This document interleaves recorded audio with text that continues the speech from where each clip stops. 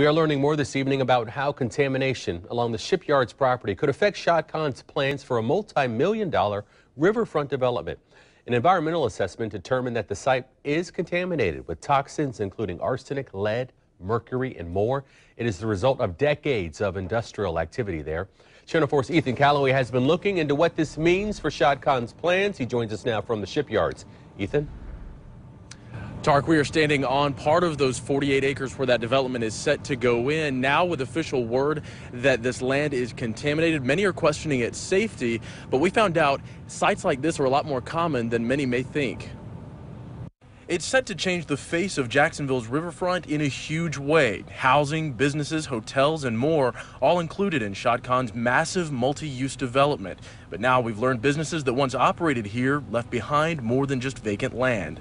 I mean, the contaminants, that's what you expect in a large industry such as shipyards or painting boats or building vessels like they do out at Mayport. Brian Pepitone works right by the shipyard site and says the findings of the assessment shouldn't change anything, adding that planners already saw this coming. It's going to be the same plan and it's going to boost the city the same way economically, so I mean, what's the difference? He was asking for the money anyway to clean the property. There are various federal and state procedures and regulations that will have to be followed, of course, but they are in place to deal with sites just like this.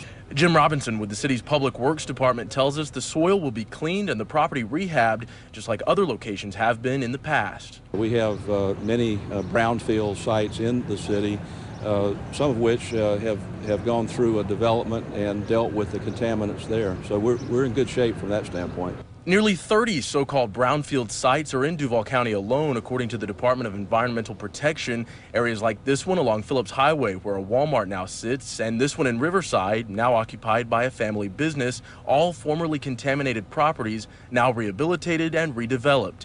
For Pepitone, word of the contaminated shipyard site doesn't surprise him or scare him. I'm sure there are people who specialize in that field that clean it up properly, and they get paid the good money to do that. So, I mean, if they paid for it and it was cleaned up, I'd still feel safe.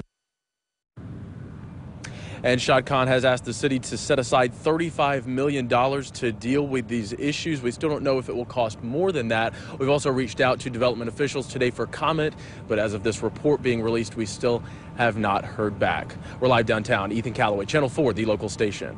And Ethan, you know, this raises a lot of questions about safety. Have they said anything about specific changes to the design itself?